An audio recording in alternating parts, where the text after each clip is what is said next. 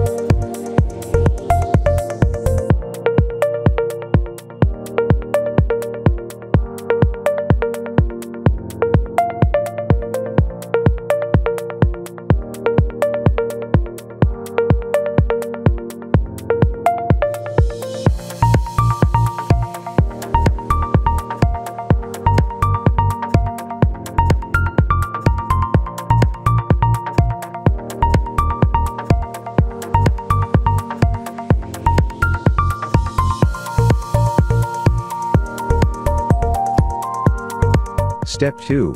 Chip installation.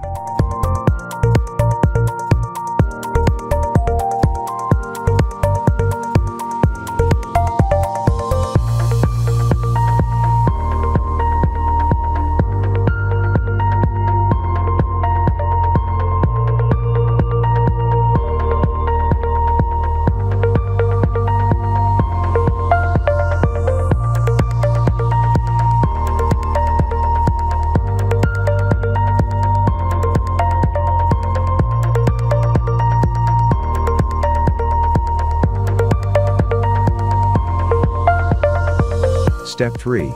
Cover assembly.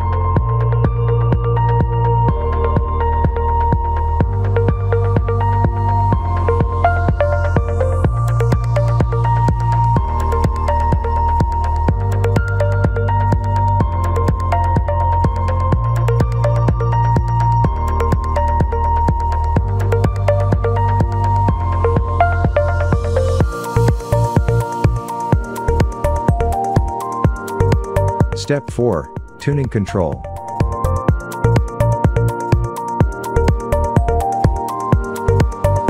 You can activate and deactivate SpeedBox by entering the walk assist mode briefly. In this case, by pressing the down button.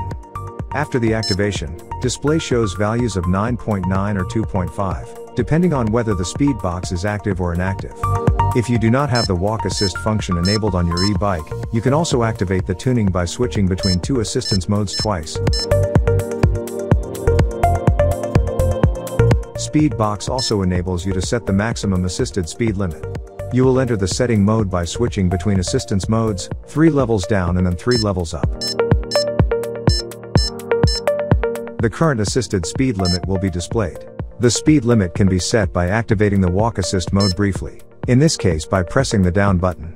The displayed value of 2.0 corresponds to the maximum assisted speed of 20 km per hour, 2.5 corresponds to the speed of 25 km per hour, 3.0 equals 30 km per hour, 3.5 matches with 35 km per hour, etc. If the walk function is not activated on your e-bike, you can change the speed limit by turning the rear wheel. The limit will be saved after 5 seconds of inactivity. If you have the B.Tuning version, you can pair your e-bike with the SpeedBox app. Non-B.Tuning versions do not have a Bluetooth technology and cannot be paired with your smartphone.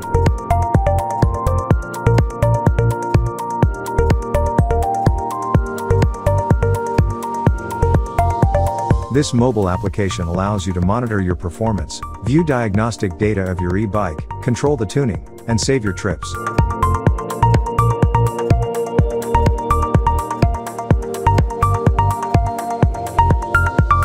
The SpeedBox app home screen displays your riding data and information about both yours and your motor's power and energy consumption. The diagnostics part then shows even detailed parameters of your ride, e-bike, and battery. In settings, you may change the PIN or service password, reset the chip, set the speed warning or speed limit, and switch between kilometers and miles.